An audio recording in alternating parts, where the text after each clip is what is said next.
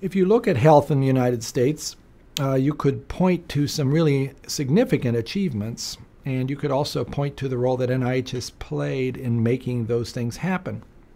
Cardiovascular disease has dropped by more than 60% in mortality over the course of the last 30 to 40 years, much of it from insights derived from groups like the Framingham study, which pointed out what the risk factors were and what we could do about them.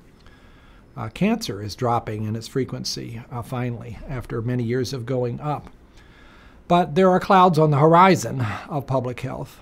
Obesity and its related disease, diabetes, probably is the one that causes the greatest concern when you see the way in which our population is growing more overweight almost year by year with no sign that we've managed to turn this around.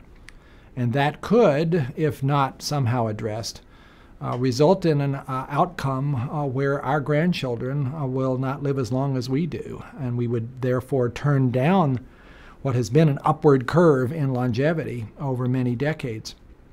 Critical need there through research that involves nutrition, research that involves understanding exercise, that understands the built environment and how to motivate health behaviors to try to turn around this obesity epidemic.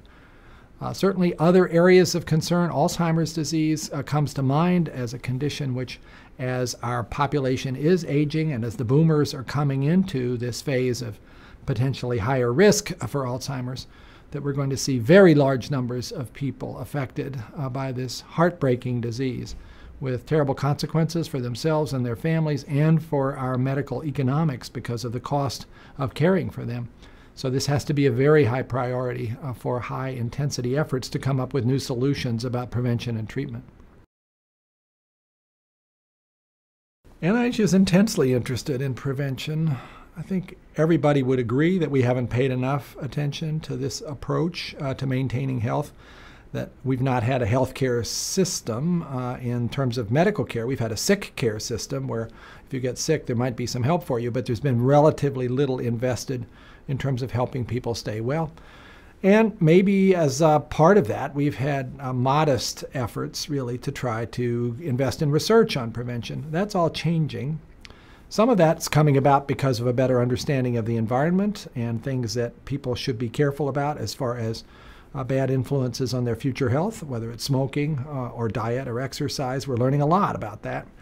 And some of it is the ability through personalized medicine to begin to identify individual risks for future illness to get us beyond the one-size-fits-all approach to prevention, which has been not that effective. People haven't necessarily warmed to these recommendations about what you should do about diet, exercise, colonoscopies, mammograms, and so on, because it all sounds very much generic. But if you could provide people with information about their personal risks and allow them, therefore, to come up with a personalized plan for maintaining health, that seems to inspire a lot more interest.